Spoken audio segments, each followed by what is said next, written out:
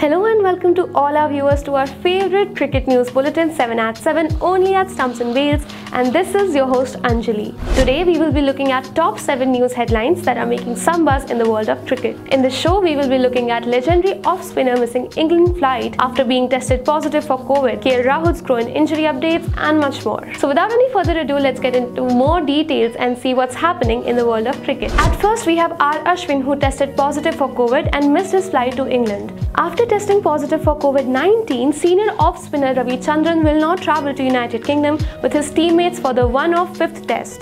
Ashwin is now quarantined and will only be allowed to rejoin the squad if all protocol requirements have been met. On June 16th, the Indian squad flew to the United Kingdom. The team had travelled in 2 shifts, where earlier Virat Kohli, Cheteshwar Pujara, Bumrah and the likes have reached England.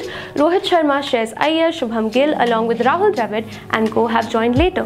Ashwin seems to have missed the trip on both occasions. Next up, we have KL Rahul, who is about to undergo treatment in Germany for a persistent groin injury. There is finally some clarification on the status of KL Rahul joining the team for England tour. Team India's vice-captain has arrived in Germany to receive thorough treatment for his groin injury.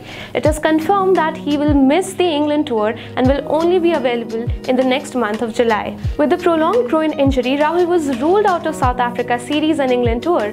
With multiple injuries, the aim now shifts to a full recovery in time for the West Indies tour in July.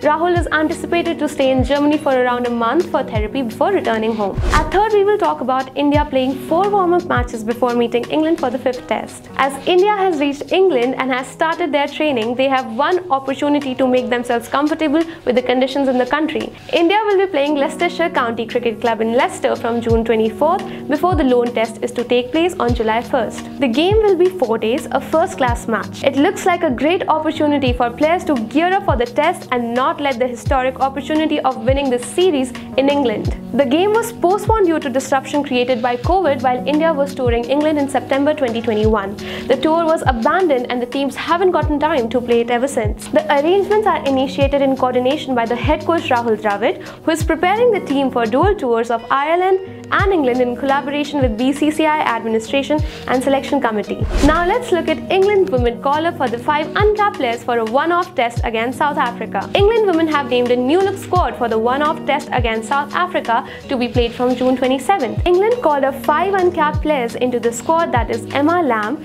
Alice Davidson-Richards, Lauren Bell, Emily Arlott and Freya Davies. Following the retirements of England pace veteran Catherine Brunt and Anya Shrubsole, the team is in the transition phase. Their star campaigner said goodbye to the international cricket while Brunt bid her farewell to Test cricket earlier this month. On this new team, the head coach of England, Lisa Keatley, believed that the new players would inject energy and enthusiasm into the Test squad. Next is Kane Williamson, who is to miss the series against Ireland, Scotland and the Netherlands. Kane Williamson and many other veteran players were left out of New Zealand's team named on Tuesday for their upcoming series against Ireland, Scotland and the Netherlands. Mitchell Sandner, a spinner, will then lead the team for 3 T20 internationals against Ireland, 3 more against Scotland in Edinburgh and 2 against Netherlands in early August. First choice players Williamson, Devon Conway, Tim Southey and Trent Boult were left out because of the commitment to player wellness, according to the New Zealand cricket. From July 10 to 14, batsman Tom Latham will captain the Black Caps in 3 one-day international against Ireland in Dublin. At number 6, Rahul Dravid wants Indian team ahead of big series against England. The Rohit Sharma-led side is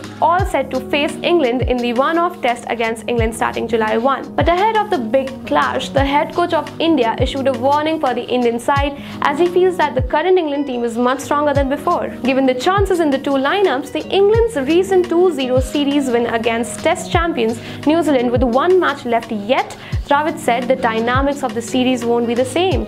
Team India was 2-1 ahead when the last game of the 5-match test series at Old Trafford was cancelled due to an increase in the COVID-19 cases in the Indian camp, and Edgbaston will now host the game from July 1. Last but not the least, we have the India Women Tour of Sri Lanka. The host announces squad on India's arrival. Women's cricket in India is going to enter a new era as we play Sri Lanka in the first series after Mithali Raj's retirement. The series includes 3 T20I matches and 3 ODI matches starting on on June 23rd. The team will play their first match in the current ICC Women's Championship cycle in the ODI series. The Indian women's cricket team landed in Sri Lanka for 6 matches. Palakkele will be the starting point for a young Indian squad, with Dambulla being the second venue. Harmanpreet Kaur is the team's captain and Smriti Mandhana is her deputy. Sri Lanka Cricket named a 19-member team on Monday, captained by Chamari Athapattu, for a 3-match T20I and 3-match ODI series against India. Both squads will be led by Athapattu, who will be joined by the key players such as Hasini Pereira, Nilakshi De Silva, Ushadi Ranasinghe and Inoka Ranavira. So, what do you think about Ashwin? Do you expect him to be the part of England's tour or not? Let us know by commenting down below. And if you want to read more about these news, make sure to visit our website www.stumpsandbails.com. And if you liked watching this video, don't forget to like, share and subscribe to Stumps and Bails, and follow all our social media platforms, which would be linked in the description box down below. Till then, take care. Bye-bye.